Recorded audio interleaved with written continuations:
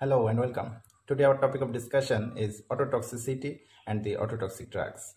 So what is ototoxicity?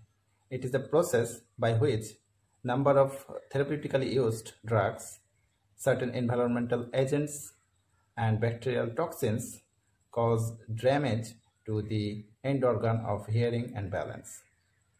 So from this definition we have learned that ototoxicity can be caused by some drugs as well as some environmental agents as well as some toxins, and it can damage either end organ of hearing or end organ of balance or both. When it damages end organ of hearing, it is called cochlear toxicity. When it damages end organ of balance, it is called vestibular toxicity. And a drug may cause both type of toxicity, and together it is called ototoxicity. So what are the ototoxic agents? There are some drugs. Number one, aminoglycoside antibiotics. These are streptomycin, gentamicin, tobramycin, amikacin, neomycin, natilmycin, cysomycin, etc. Number two are the loop diuretics, that is furosemide or furosemide, ethacrynic acid, bumetanide. Number three is the antimalarial agents, that are chloroquine, hydroxychloroquine, quinine.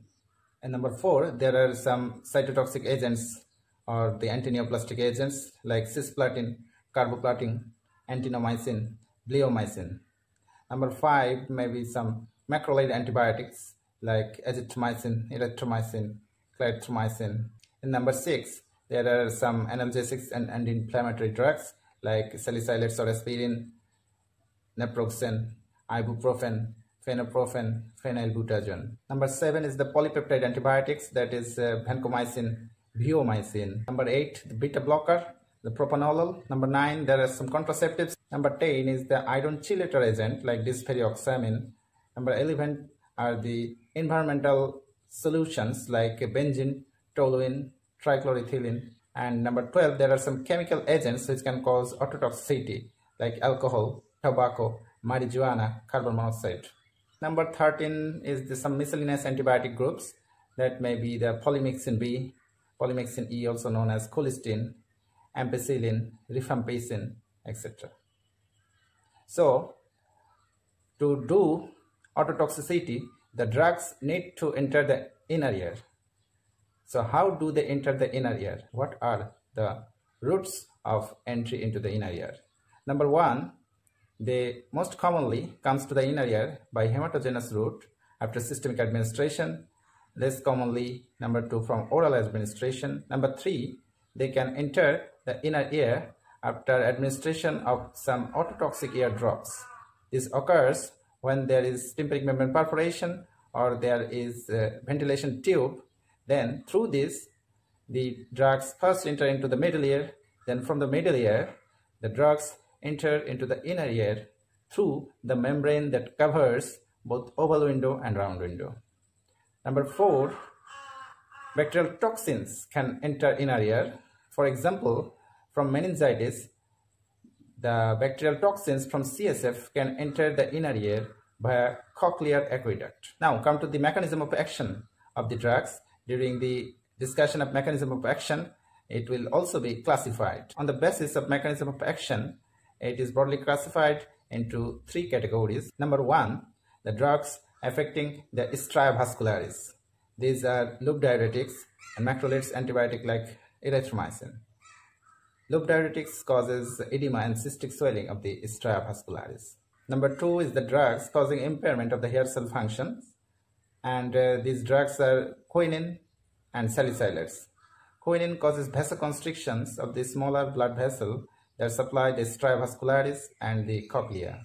Number three are the drugs that cause destruction of the hair cell. These are aminoglycoside antibiotics, antineoplastic drugs, some environmental solvents. This is a mechanism and one type of classification, and these drugs also can be classified as primarily vestibulotoxic drugs and cochleotoxic drugs. The primarily vestibulotoxic drugs mainly affect the end organ of balance, but it may also cause damage to the end organ of hearing at higher dose. That's why it is called primarily vestibulotoxic. What are these drugs? These drugs are the aminoglycoside antibiotics, 3 aminoglycoside antibiotics, streptomycin, gentamicin, and topramycin. And the antineoplastic drugs are also. Then the polypeptide drugs like bleomycin and environmental solvent also cause this type of damage. And cochleotoxic drugs are the rest of the drugs apart from this.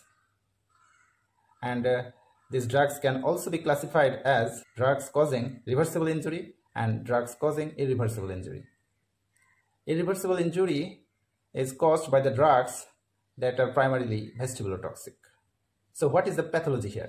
We have already discussed it within the mechanism, now outlining it. Number 1, there is degeneration of the stria vascularis. Number 2, there is degeneration of the hair cells. In cochlea, the outer hair cells are more susceptible to injury than the inner hair cells, and the hair cells of the basal turn of the cochlea is more susceptible than the apical region, and the degenerative changes decrease gradually from the base of the cochlea towards the apex. This is called cochleotopic gradient of susceptibility. In the vestibule, the type 1 hair cells are more susceptible than the type 2 hair cells, and the crista ampuli are more sensitive than the utricle and saccule maculae. And number 3 is the degeneration of the auditory nerve. This is secondary. This occurs secondary to the degeneration of the hair cells. So what are the risk factors for ototoxicity? Number 1 is the doses. Increased doses is associated with increased risk. Number 2 is the duration. Increased duration is associated with increased risk due to cumulative effect, advanced age, impaired renal function, impaired liver function, and the nutritional status of the patient is also important. Patient with hyperproteinemia, anemia are more susceptible, and there is a role of some potentiator, like when you use loop diuretics with aminoglycoside antibiotics, then loop diuretics potentiate the ototoxic effect of the aminoglycoside. Some interaction between drugs are also risk factor, like aminoglycoside with loop diuretics or noise, antineoplastic drugs with loop diuretics or noise, environmental solvents with noise. These interaction can cause more damage. These patients are at more risk. Another factor is genetic susceptibility. Some patients are genetically susceptible to aminoglycoside ototoxicity, and even a single dose can cause ototoxicity in this kind of patients. Now, what are the clinical features patient presents? Number 1 is the tinnitus or giddiness. It is the earliest sign because the cochlear damage is often heralded by tinnitus. Number 2 is the sensory neural hearing loss, and which is more pronounced at the higher frequency. Number 3 is the imbalance or vestibular symptom. These features can occur during the treatment of ototoxic drug, or even can occur after the cessation of treatment with ototoxic agents, especially aminoglycosides. This is called delayed ototoxicity. This is due to long half-life of the drug. Now come to the treatment. Number 1 is the prevention of ototoxicity or protection of the end organ of hearing and balance. This can be done if we identify the risk groups first, and it is better to avoid ototoxic drug use if there is better alternative, and if we have to use the drugs, we can use it with some antioxidants. Ototoxic drugs cause ototoxicity by forming some free radicals. There is a hypothesis. So the antioxidants can reduce the ototoxic effect. These antioxidants are glutathione, sodium thiosulfate, N-acetylcysteine, D-methionine, alpha-tocopherol. And of course, we have to maintain adequate hydration and electrolyte balance of the patient. So number 1 was the prevention or protection. Number 2 is the early recognition. How we can early recognize that patient is going to have some ototoxicity or having some ototoxicity. Number 1, we have to regularly monitor the disease with the regular monitoring of the drug levels in the serum, regular monitoring of the serum creatinine level, and we can regularly monitor the hearing of the patient by high frequency audiometry. High frequency audiometry means it is 16 kilohertz or 18 kilohertz audiometry. Normally the audiometry we use are of 8 kilohertz, and this can miss the early ototoxicity. And if a pregnant woman is exposed to ototoxic drugs, then the fetus is also exposed, and after birth, autoacoustic emission test should be done for the baby. And when the baby is a little bit older, 3 years or more, we can do PERA test and behavioral audiometry test. So number 1 was the prevention and protection. Number 2 was early recognition of ototoxicity. Number 3 is the treatment.